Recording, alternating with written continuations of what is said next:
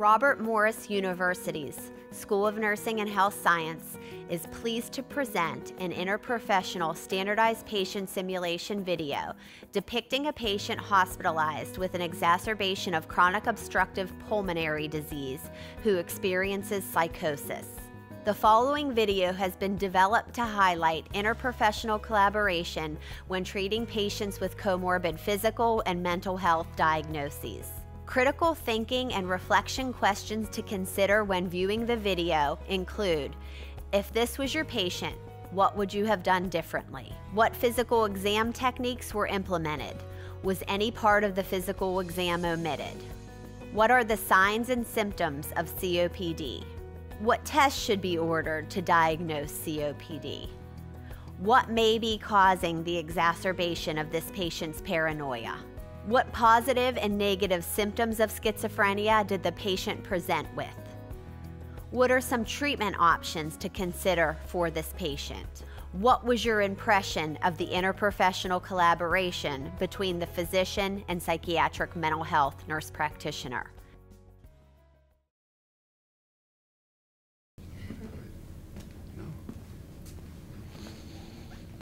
Good morning, Mr. Smith. My name's Dr. Timmons. Hello. It's nice to see you this morning. Good to see you. How are you feeling? I feel okay. Is your breathing better? Yes. Okay, good. You came in, you were pretty short of breath. Are you still coughing? Yes, a little, but not as much. Great. Are you having pains on your chest, sir? No, they're gone. And are you almost feeling back to normal? Yes. Good. He's watching me. And nurses are taking my cigarettes. Okay. Okay. We'll look into that and try to help you. Are you having any pains in your belly? No pains. No. Are you passing your water okay? Yes. Okay, good. Good. I'm gonna take a listen, okay, sir? And we'll help you get through this. Okay. Okay. I'm just gonna listen to your heart here. Okay.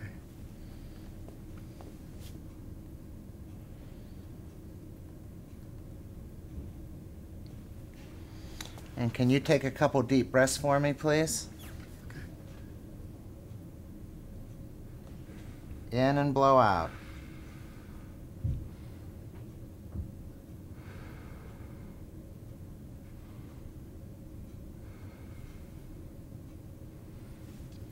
And would you mind lying back for me, Mr. Smith? Thank you.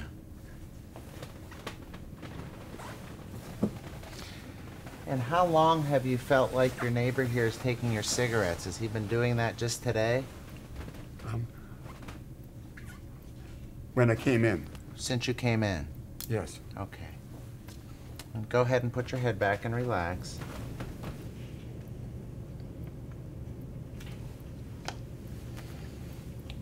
Did your belly hurt you at all? No. No. Nothing hurts. And you're moving your bowels okay? Yes. Yes, okay. Just gonna take a look at your legs here.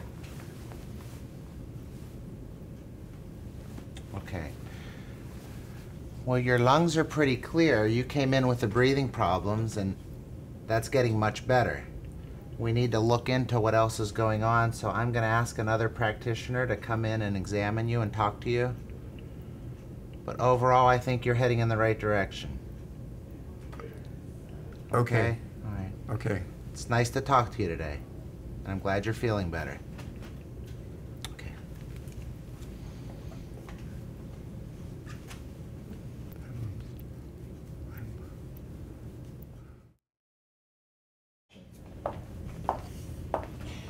Hi, Mr. Smith. My name's Lou Ann Richardson, and I'm going to ask you a few questions, if that's okay with you. I'm a mental health nurse practitioner, and I've reviewed your chart and talked with your physicians, and just would like to ask you a few questions. Would that be okay? Okay. How are you feeling? Is your breathing better? It's better. Physically, no problems? It's better. Okay, all right. Has everybody been treating you okay here in the hospital since you've been here? No.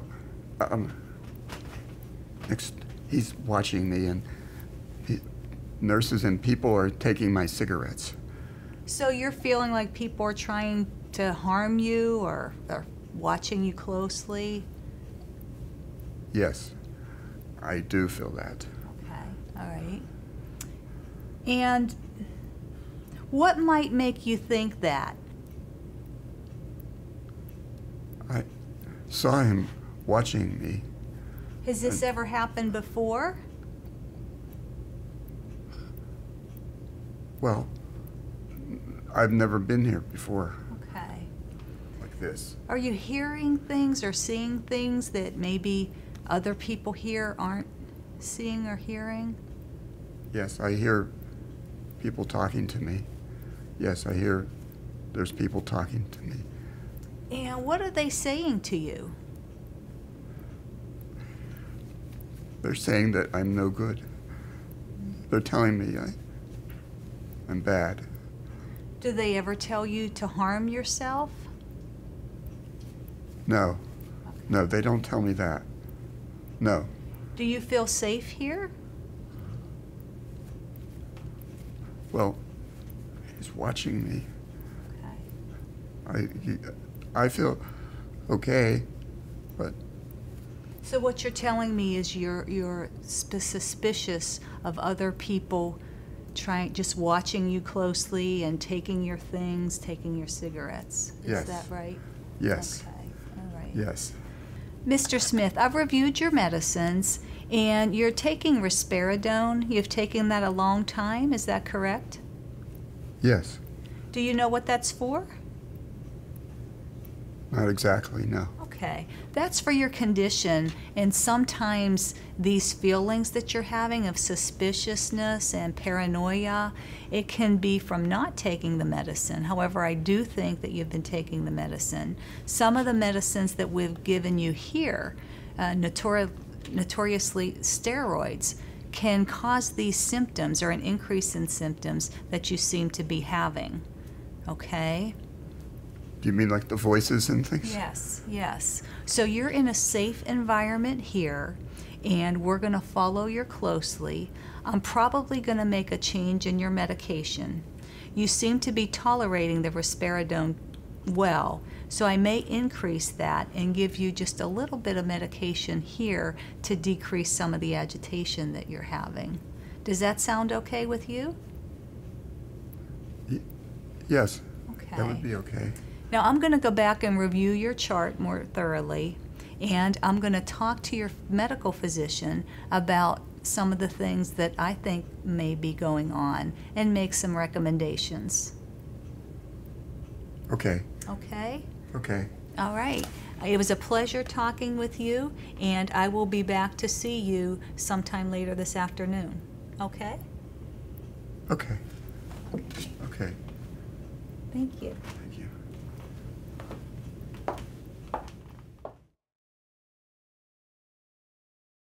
Hi, thanks so much for being available for the consult again. Thank It's you. good to see you, and I appreciate it.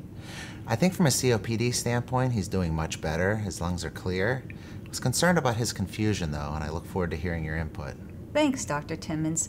I think Mr. Smith is experiencing an increase in his psychotic symptoms due to the steroids that he's had here in the hospital. He's had some paranoia and some thought blocking and some auditory hallucinations.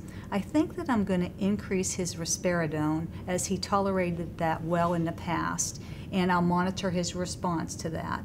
I'll also follow his eating and sleeping closely, and probably as an outpatient see him more closely, as he doesn't have close family members to watch over him. What are your thoughts? I think that sounds great. Thanks again. And from my standpoint, I'll try to decrease the dose of the steroids because I agree. I'm sure that's part of his confusion. And we'll counsel him on tobacco cessation, and we also will follow him from a medical standpoint as an outpatient. That sounds great. Great to work with you again. Thank you so Thanks so much. much for your help.